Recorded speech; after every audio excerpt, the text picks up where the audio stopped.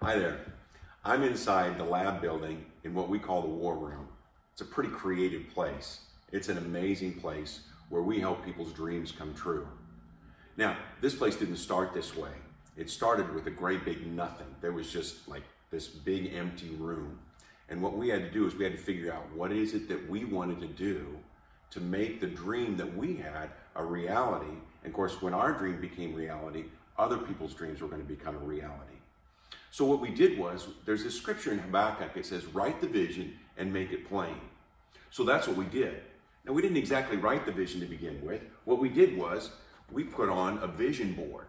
Now you can see here the vision board's all dusty because we actually had the vision board in here while we were doing all the work. It was so cool to see what took place when it started from nothing and it became something. Now we had people that were saying, no, you can't do that. There's no way you should be doing that. And we took it as a badge of honor because we recognized something. You know what, if we don't have any naysayers, then our vision really wasn't big enough. And so the more naysayers we got, the more we recognized that we had a vision that was big enough, that was a God-sized vision.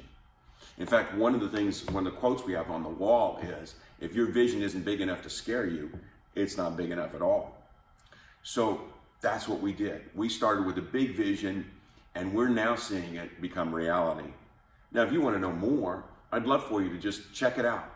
Look at canaglobal and find out more information about how to make your dreams a reality.